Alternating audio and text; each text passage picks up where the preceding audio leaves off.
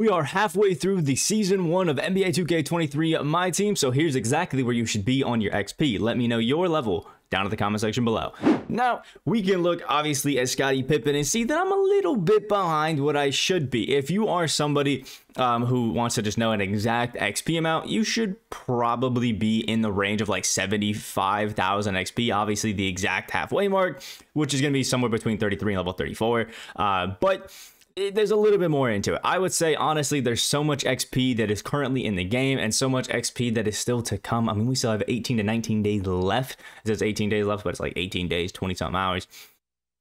You'll be perfectly fine. You could realistically start my team today and still finish it. You could just get your Onyx Giannis Antetokounmpo, the free agent card, and finish the game perfectly fine right now. Get that level 40 and just have some fun. But there's generally some strategies that you're going to want to implement and some things that you're going to want to do in order to just make this go a little bit smoother and make it a little bit faster, or just have a general strategy. So that's what we're talking about today. So with the season agendas, there's some pretty cool things you can do. First off, this My Team win streaks thing.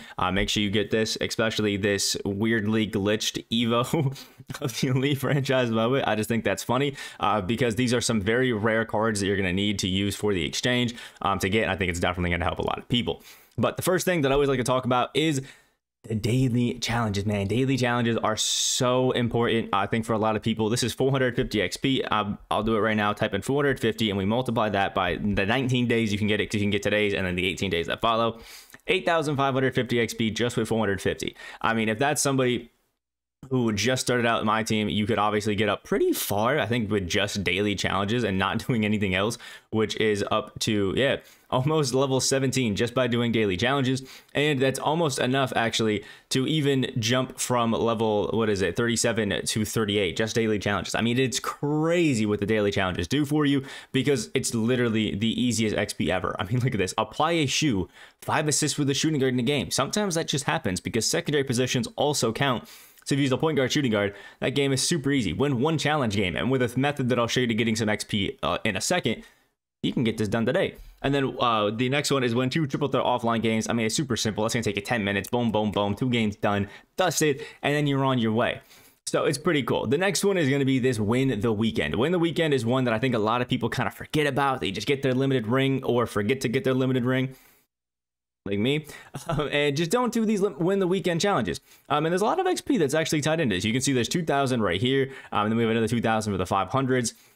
What is it, 1,500 right there, another 500. It's about 4,000 XP that's in this win the weekend section of challenges, and you get a pack out of it as well, which is kind of cool. But these pop up every single weekend. Now there's this weekend, the current one that's going to be going on, and then there's the one of the 14th. So you have 2 more weekends where there's going to be 4,000 or 5,000 XP that's going to be available for you to get. So that's still another 10,000 XP that you're going to want to. They pop up every single day, every single week on Friday for the limited challenges on throughout, because obviously you can't play limited throughout the week. So there's no point in doing the win the weekend ones, and hence the name win the weekend.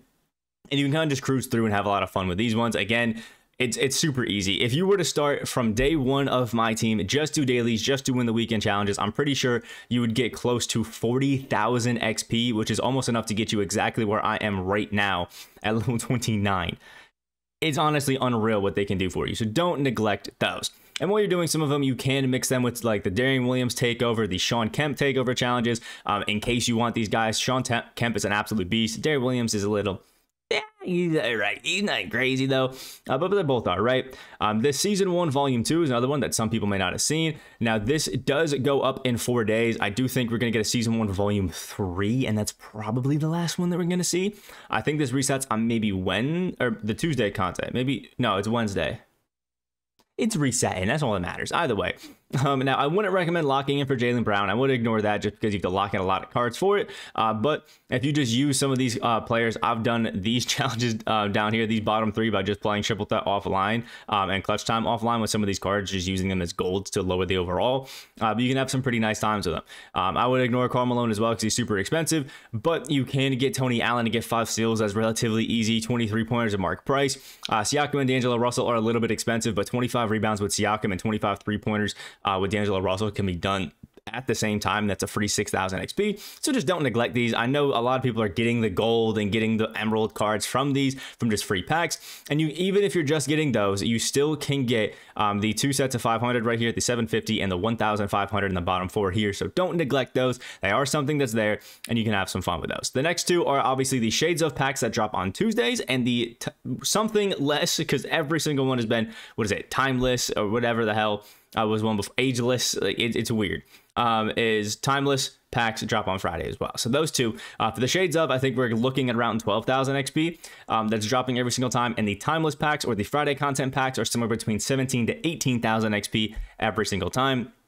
It would be more, but they're not giving us any rubies, amethysts, emeralds, anything like that. It's amazing. Thank you, 2K, so much for not giving us cheap cards and only expensive ones. It's great. But there's obviously a lot of XP that's in there. Now, it's going to be significantly less if you ignore like Pink Diamond, Will Chamberlain, and Pink Diamond Damian Lillard, and even Carmelo Anthony to an extent. I'm probably looking closer to like maybe 10,000 XP or maybe 8,000 XP. And the Shades of, if you ignore the Pink Diamonds, you're probably looking closer to maybe like 9 to 8,000 XP on both, but that's still a lot of XP that a lot of people can get and just, I guess, cruise through. But the one that I would say people neglect the most are the week 1, week 2, week 3s, as I've personally neglected them myself. There's a good amount of XP in all of these. So make sure you don't forget about these. Just using 3 Bulls players and 2 triple threat online or offline games. Please do offline. You can get 1,000 XP right there. Get 40 points and 10 assists with a Celtics player in the game. 1 block and 1 dunk with a volume 2 player. I mean, a lot of these are relatively easy, and you can kind of just get a bunch of XP from those. There's like 3,000 to 4,000 each one of these. So you might be just sitting on 12,000 XP and not even knowing it.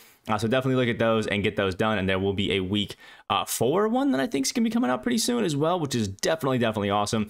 But the ones that people neglect the most are this NBA Series 1. Again, I've neglected it myself. And the Season 1 rewards and spotlight. So the NBA Series 1 are the cards you get from the token market. So you head over to pack market, now go to token market.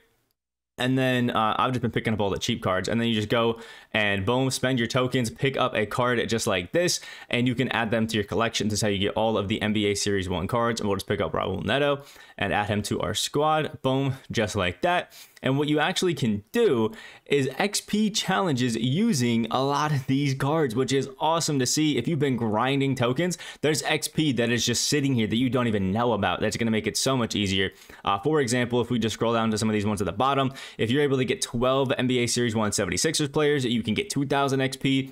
And 10 of the Trailblazers players, which I already have, there's 1,000. I have all the Suns players, that's 1,000. It's crazy. But the thing that makes this crazier is some people may see that and go, I can't win a game of domination or thing like that without them. Go to challenges, go to skill, go to basketball fundamentals, and play this mid-range scoring one right here. If you hit 5 shots, you can read it, practice your mid-range scoring. Make 5 shots with a player to earn a mid-range scoring pack. And when you do that, the game ends.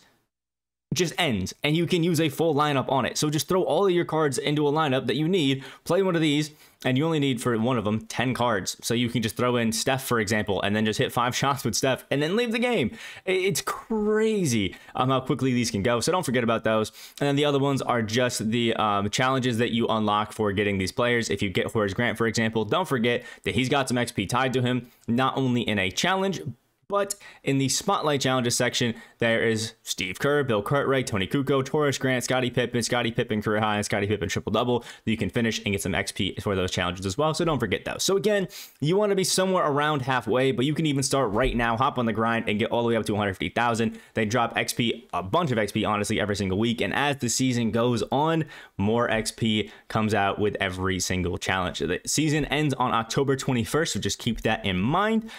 But you even have the time before. As long as you're on before 11 a.m. Eastern, you can even do some on the 21st as well. So it's just depending on what you want to do. So let me know what you guys think about this down in the comment section below. Again, let me know your XP level. Like, comment, subscribe, all the wonderful stuff. And I will see you in the next video.